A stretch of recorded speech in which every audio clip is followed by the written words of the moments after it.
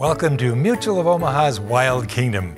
I'm Peter Gross, co-host of the original Wild Kingdom with Marlon Perkins and Jim Fowler. When Wild Kingdom aired in the 1960s and 70s, many episodes documented wildlife research efforts. Marlon and Jim accompanied scientists all over the world to observe animals and their natural behaviors. Some of the techniques you'll see in tonight's episodes are no longer necessary by today's standards, but the work is still just as important. Wild Kingdom took viewers to the far corners of the world and cultivated an appreciation for animals and their habitats. Marlon and Jim showed us the importance of preserving the natural world, not just for animals, but for our quality of life. And that's good news for all of us in the Wild Kingdom. So sit back and enjoy Mutual of Omaha's Wild Kingdom, right here on RFD-TV. Mutual of Omaha's Wild Kingdom is presented by Mutual of Omaha, the people who pay.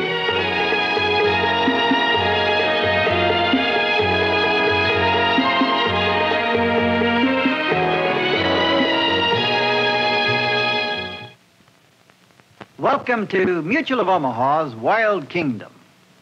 This little fellow, in case you didn't know, is a koala, the animal after which the first teddy bears were patterned.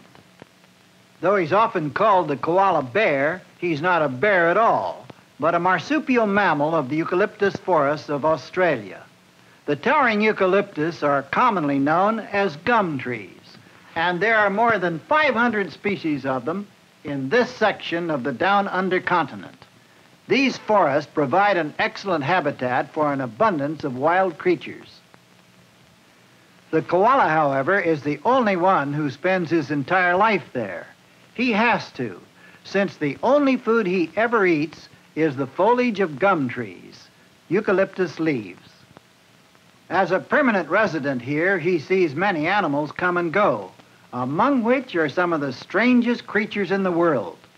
There are mammals which lay eggs, and others which bounce along on two legs. Here he sees birds that never fly, and mammals which do, in a way. Life is never dull for the koala, as is quite evident by the experiences he has during a day in the gum tree forest.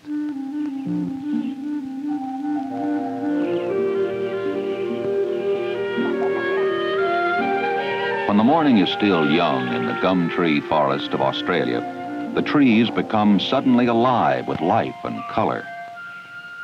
Garrulous birds of the parrot family cluster together, bright and alert for the day ahead.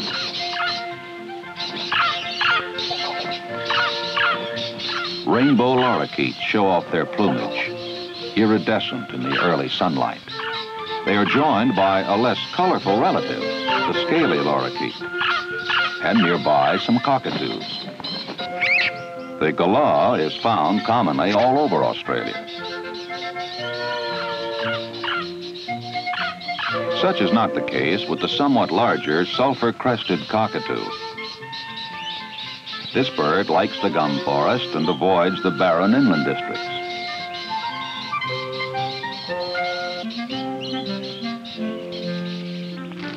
A koala eats his breakfast of eucalyptus leaves. He's the chief spectator of what occurs in the gum tree forest, and today, as usual, he'll move about slowly from tree to tree, getting food and moisture from the foliage, while observing what's happening around and below. Placid by nature, he usually watches the daily struggles of other forest creatures in a very detached manner, rarely becoming involved or upset. However, the very young are not always so calm, and this little fellow obviously craves the reassurance of his mother.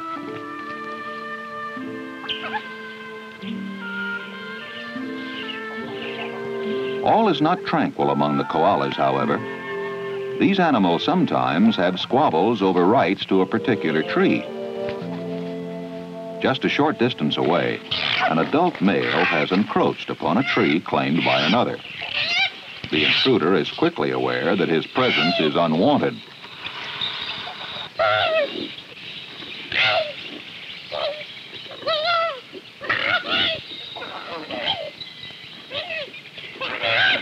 Since a fall from such a height could well be fatal, the intruder shows his submission by seeming to lose his balance and falling to hang beneath the disputed branch. Having asserted his dominance, the victor gives a triumphant call, renewing his claim of territorial rights.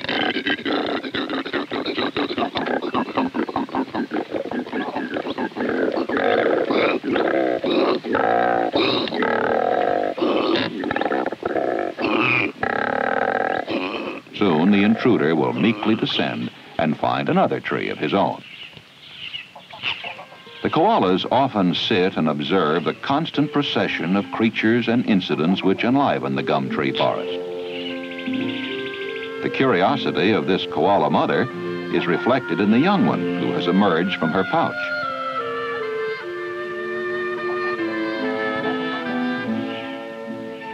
He decides to climb to the top of his mother's back, where the view will be better. While he's thus occupied, it's the mother who spies the first activity below. A small mob of kangaroos feeding on grasses in a rock-strewn clearing of the woods. Two of the youngsters, called joeys, forget about everything except their favorite play, sham battle.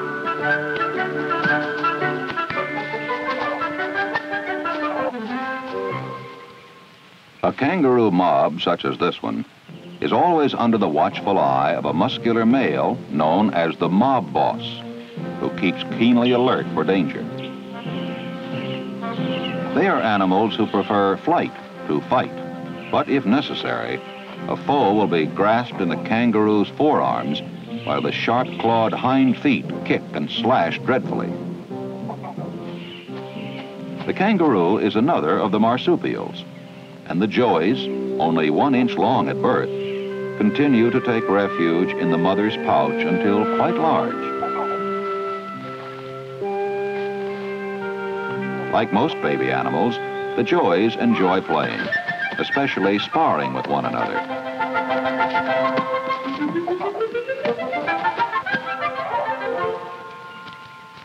They're usually close to an alert adult who keeps a watchful eye for approaching outsiders.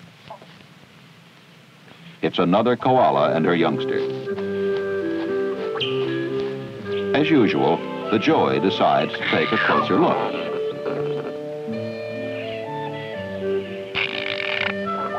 The timidity of the koala prevails, and she determines to observe the kangaroos from elsewhere.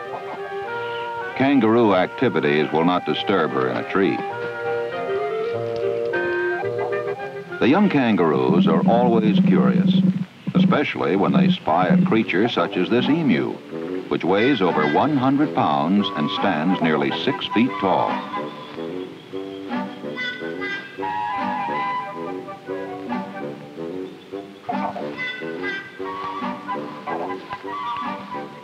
The emu and one of her chicks very pointedly ignore the joey.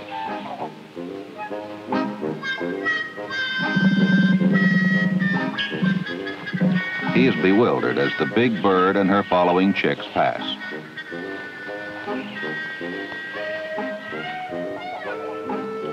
But when they return directly at him, the joey's curiosity evaporates, and he hastens to the safest haven he knows.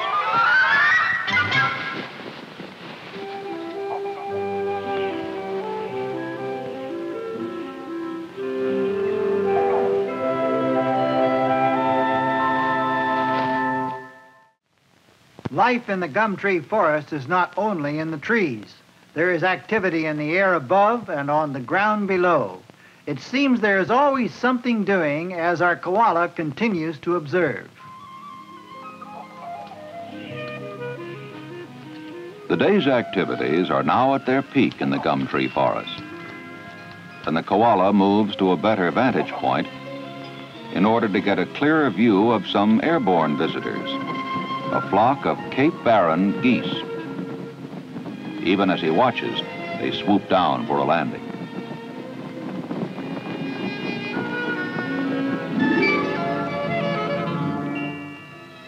The geese have landed not far from the kangaroos, only occasionally interrupting their feeding to raise their heads.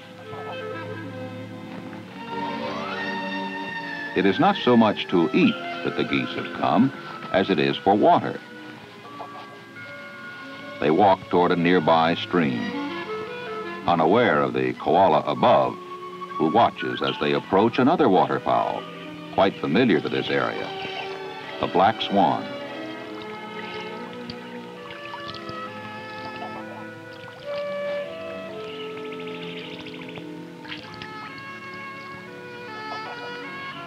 Using its broad foot as a rudder, the swan moves smoothly, watching the newcomers, who quickly finish their business here.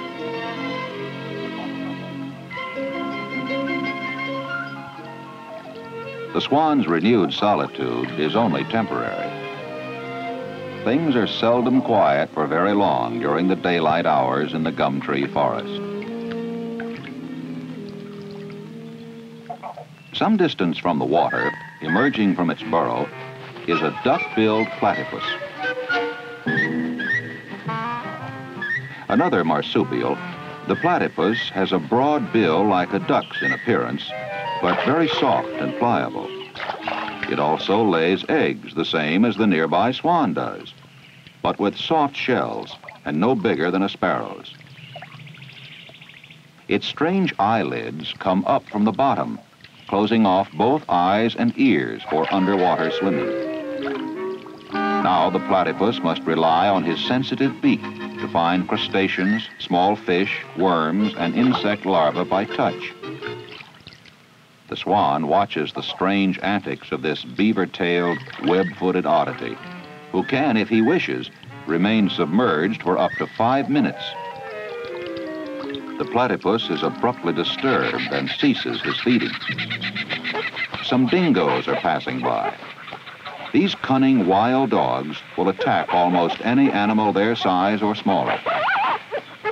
An echidna, who might be their next prey, has heard the dingoes coming, and a new forest drama begins to unfold as the dingoes pick up the echidna's trail.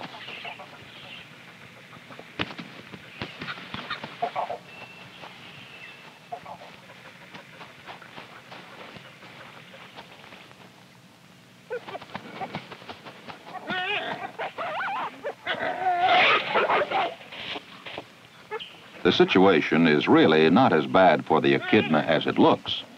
Those spines are extremely sharp and don't come out like a porcupine's.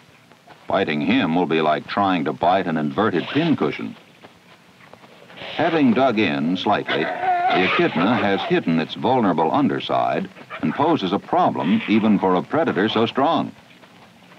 The echidna, also called the spiny anteater, is yet another of Australia's marsupials. And like the platypus, it too has no teeth and lays eggs.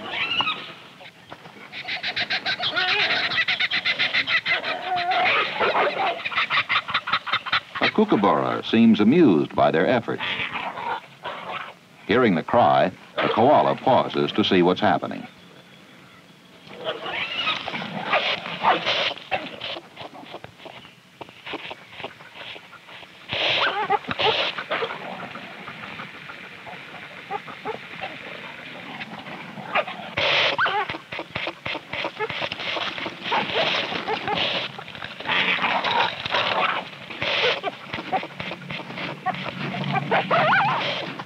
It's an intriguing sight for the koala above them.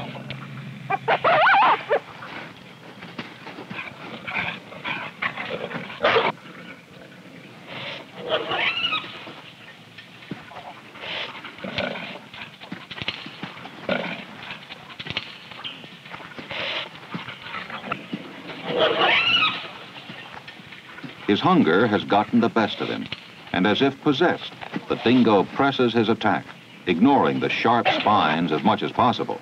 But it's no easy job.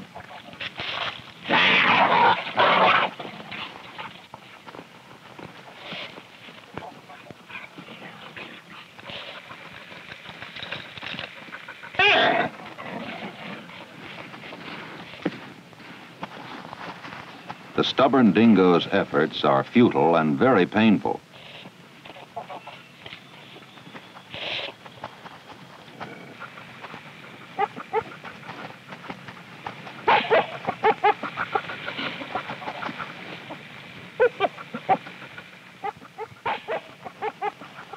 His efforts continue in vain, even though the dingo finally manages to tumble the big rock away from his quarry.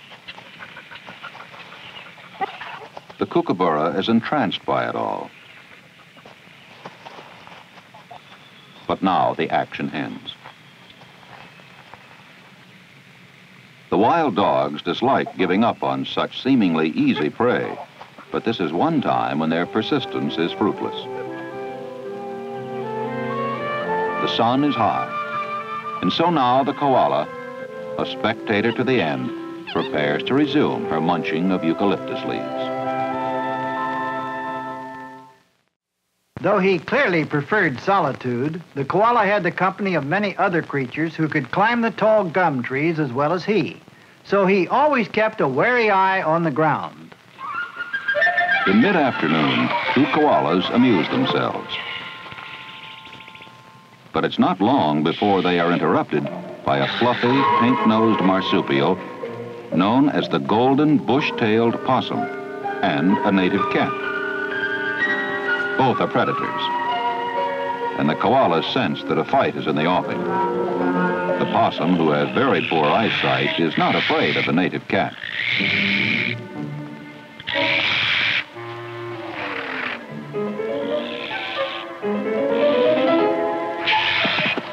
Both combatants, it seems, have poor vision. And how can you fight when you can't see your enemy?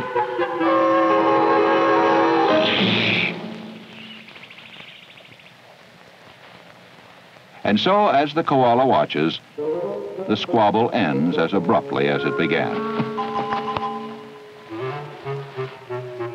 The native cat wants only peace. But the possum is in a decidedly belligerent mood this afternoon and spoiling for more fight. He sets out after dangerous game, a big sea eagle. Normally more than a match for a creature such as this pugnacious possum, the eagle is in the midst of its molt and unwilling to fly. Already so many feathers have been lost that flight is badly impaired.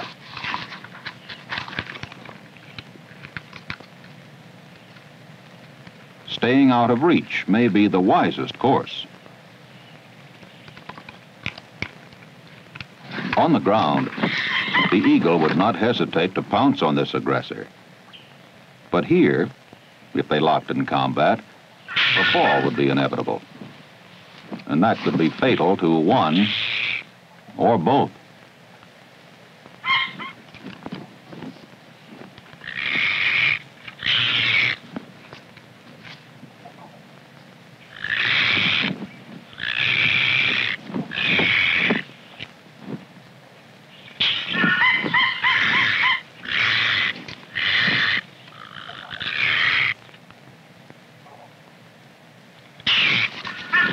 The aggravation of the possum becomes too much, and departure amid flying feathers is the only course left to the eagle. Using his prehensile tail as an aid, the possum descends, watched by another forest creature who is decidedly formidable. Satisfied with his victory, the possum wants no fight with this big monitor lizard, the goanna. Both animals seem willing to forego an encounter which might be painful at best.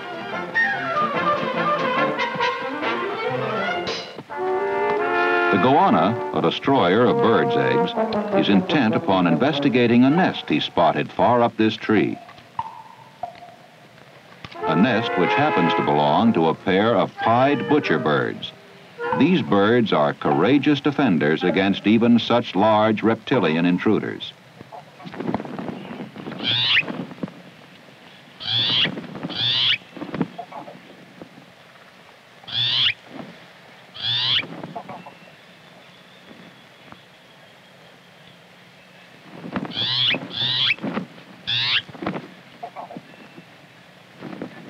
Head bleeding, the goanna refuses to retreat under their onslaught. And when the birds seem to give up, continues his search for eggs.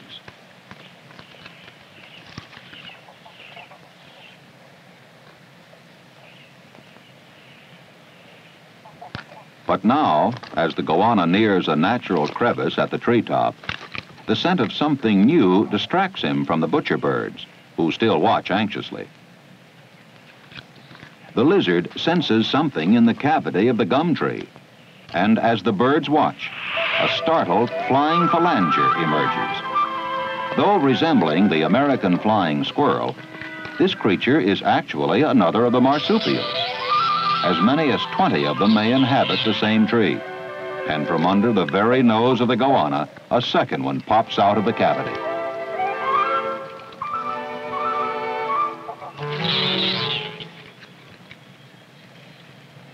And a third.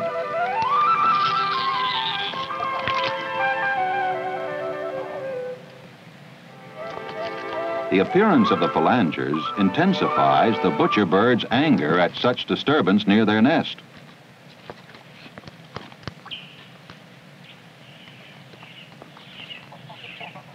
Another attack seems justified, and this time against the flying phalangers.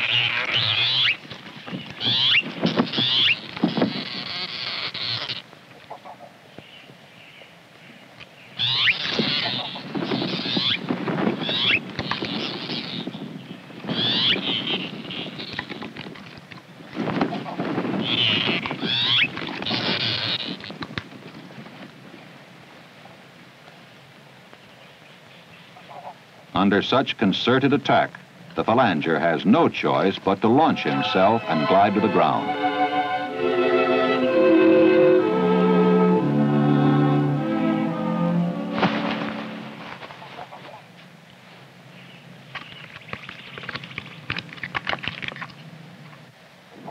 A second phalanger suffers their onslaught.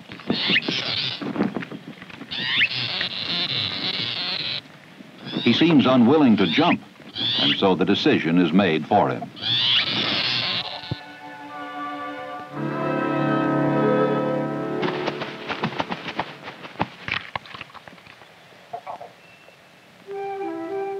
For the observing koalas, the events of this day will be repeated many times. But now, with evening approaching, it is time to seek out the tastiest eucalyptus leaves of the gum tree forest. The gum tree forest is a vital segment of our natural world.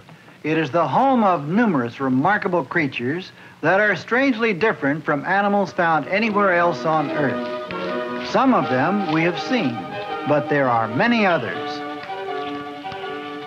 All of them depend largely or wholly for survival upon the great eucalyptus forest of Australia.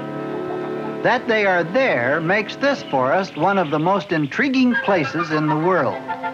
Conservation of such odd wildlife in a relatively isolated area is highly important. This is why, as with other primitive areas around the globe, the gum tree forest must be carefully preserved. Its inhabitants are unique examples of the wonder to be found in the wild kingdom. Mutual of Omaha, the people who pay, has presented Mutual of Omaha's Wild Kingdom.